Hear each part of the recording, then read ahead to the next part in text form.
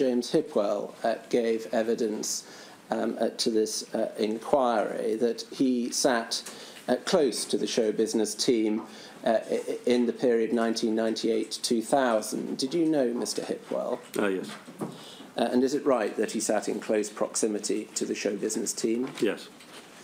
He has raised allegations that his evidence is that he saw phone hacking going on amongst members of the show business team on more than one occasion, and effectively gave the impression that it was commonplace.